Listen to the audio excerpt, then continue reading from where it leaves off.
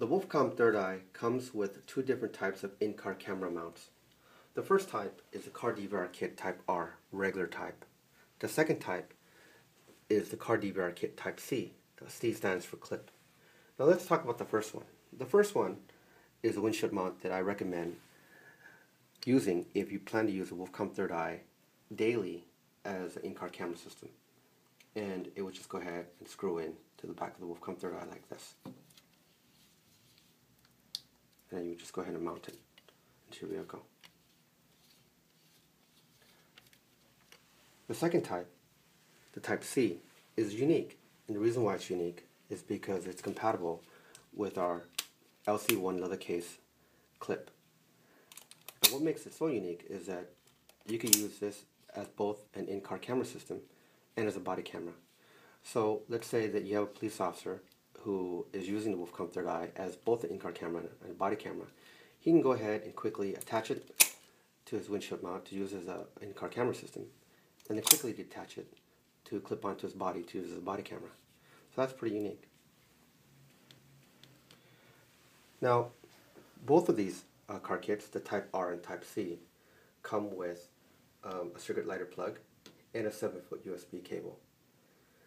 They also come with instruction manual, which is very important, and I suggest you read because it's going to contain important information about how to use the Wolfcom third eye as an in-car camera. The Type C model comes with a dampening pad, and I'll get to that in a moment. Now, before using the Wolfcom third eye as an in-car camera, you need to program it or set the settings in the menu to car DVR mode. Otherwise, Wolfcom third eye won't know that it's in car DVR mode. To do that, first make sure that the OTR switch is in up position. Next, press and hold the power button for 2 seconds until the unit powers on. Now, you may or may not get a password prompt. If you do, you may need to ask your administrator for the password.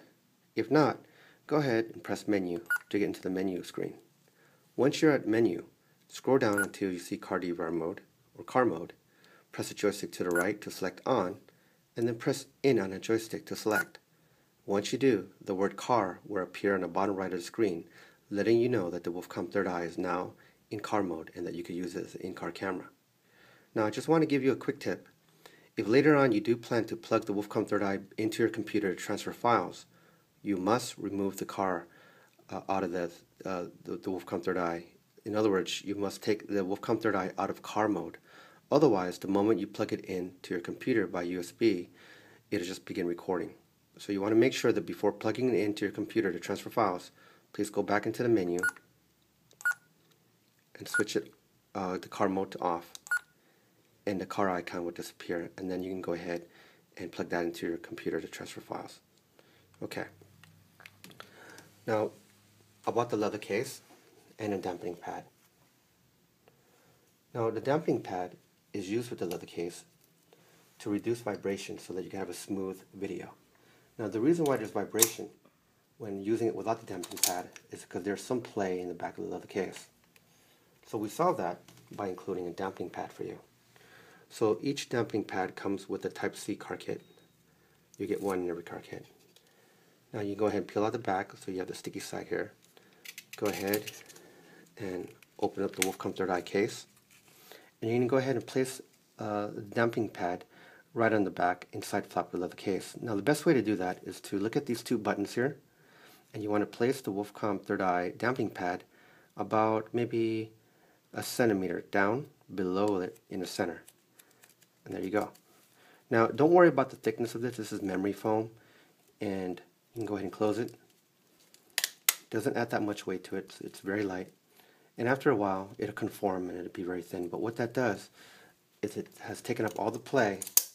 And so now when you're using it as an in-car camera, it's a very smooth video. Now, just another thing too to let you know that once you have the dampening pad on, just leave it on. There's no need to remove it. Attach the Wolfcom third eye onto your windshield. Gently pull a rubber tab on the side of the unit to expose the USB port.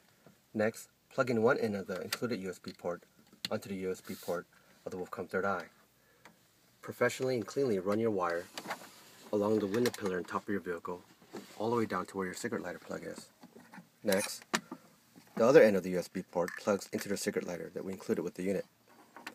And just plug into the cigarette lighter and you're done.